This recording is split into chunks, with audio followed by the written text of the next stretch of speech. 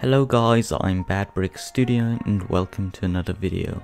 Today we're going to take a look at how to make your project files in Scratch as small as possible with a simple little trick. So as you might have already guessed from the title of this video, it has to do with a trick surrounding sounds in Scratch.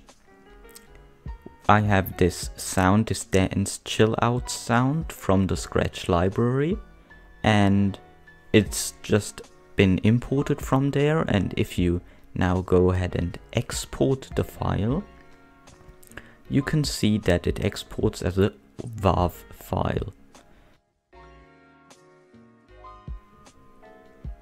As you can see, it exports as a WAV file.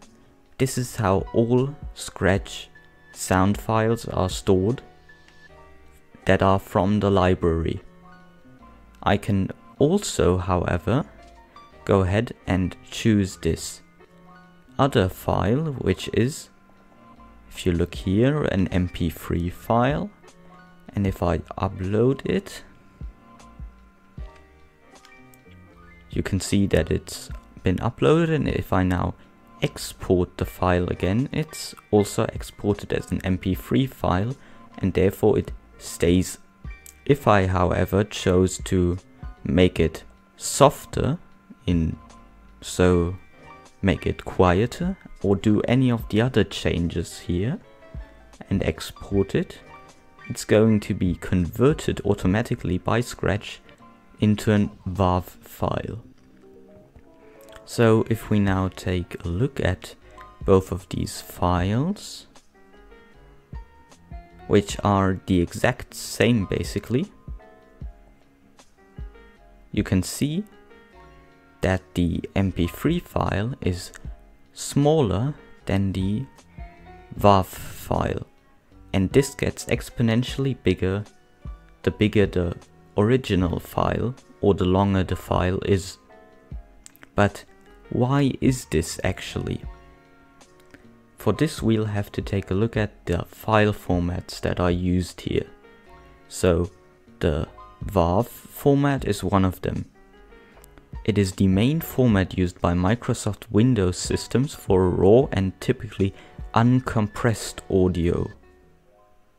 However, MP3 uses lossy data compression to encode data using inexact approximations and partial discarding of data. This allows of a large reduction in file size when compared to uncompressed audio.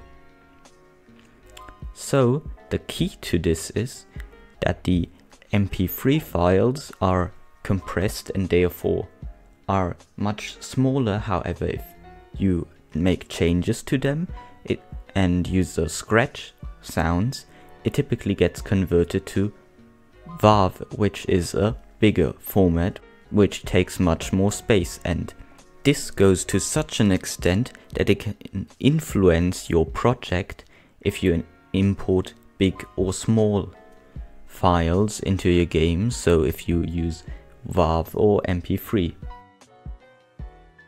And I'm going to show you this with the example of my Star Wars Battlefront game, which is a really big project, and the file size is really huge, and it takes a while to load because of this big file size. As you can see, I'll just show you how long it will take to load with the files that are used. And this is it. Here we have the project loaded, and it took quite a while. Now we'll go see inside the project and export the project file. This is again going to take some time, so I'll see you when it's loaded. So now we are inside the project, and we have several sounds in the project. The main ones are, for example, the blaster sounds, But these are actually rather small sounds and really short sounds, under a second usually.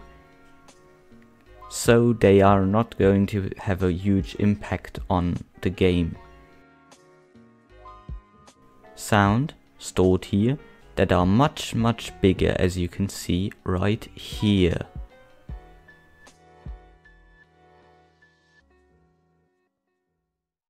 And now we'll take a look at how big these are.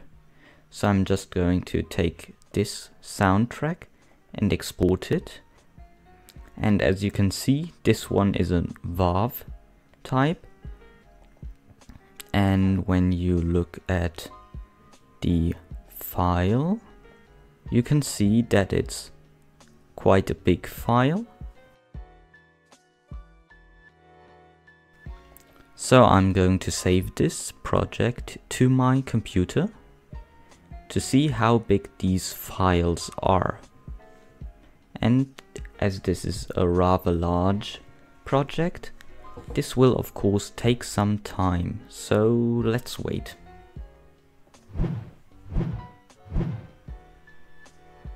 And as you can see, here is the SB3 file.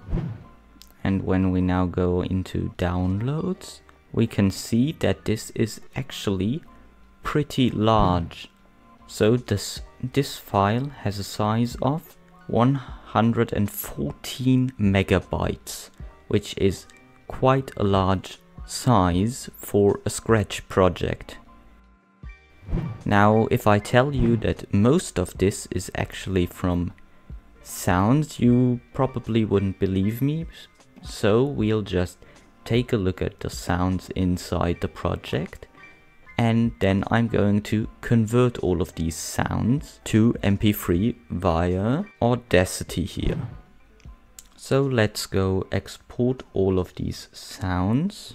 Went ahead and made all of the folders. I'm going to store the WAV and the MP3 files in, and now I'm going to export them.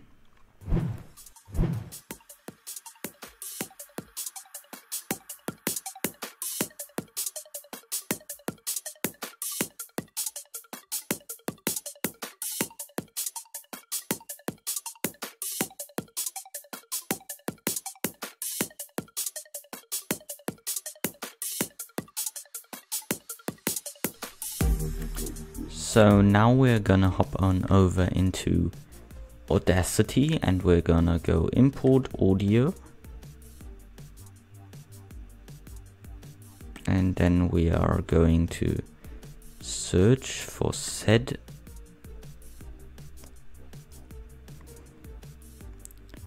folders with the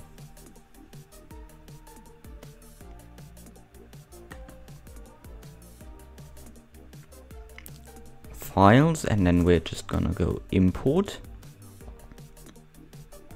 and export as MP3. We're going to select our folder, but this time we'll use the MP3 one, and we can just go hit save.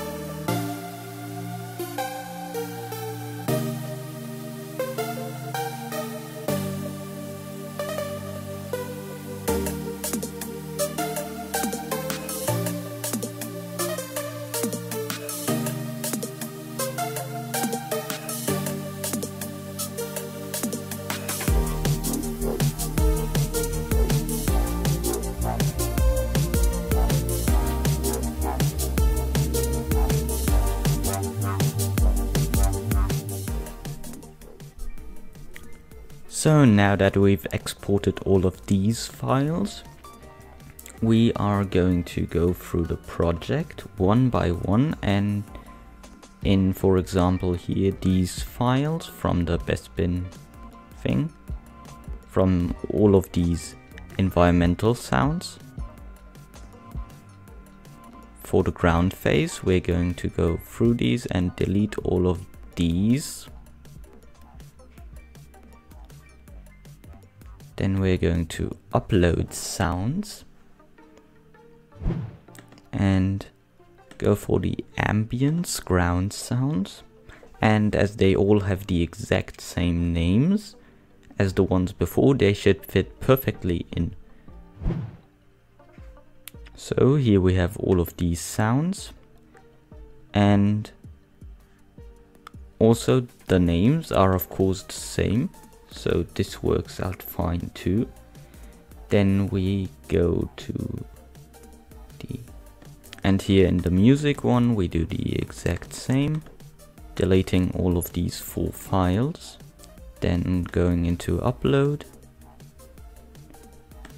and going into the music space.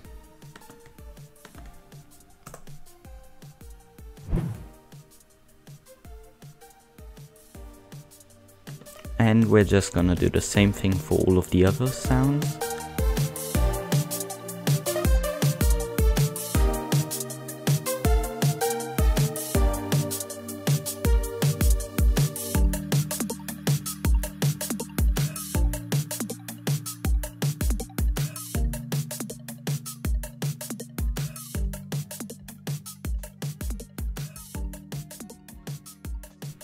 And so we have finished importing all of these sounds, and we can save this to my computer and check the file again. And as you can see, the file has downloaded here. And now when we go into downloads, and as you can see, this one is the MP3 version with the converted sounds. This one is without. So as you can see, this one was on 114 megabytes. And if we now check out this one, it only has 67 megabytes, so it's less than half of the above. So as you can see, this really made a huge impact on the file size, and should therefore also make it far faster to load,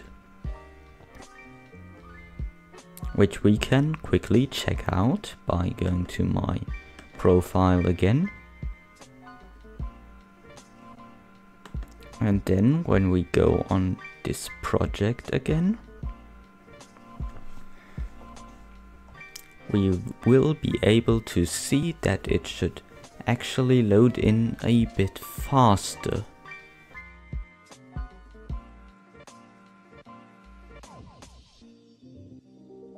So as you can see, it was quite a bit faster than the one beforehand. Massive shout out to Iguana Lover, who was part of the Battlefront Scratch team and did awesome pieces of art like this, for showing me this trick. And you should definitely follow him. He's one of the best scratchers in my opinion, so definitely pay him a visit. Massive thank you to all of my followers, especially my supporters, Bamfox and +1.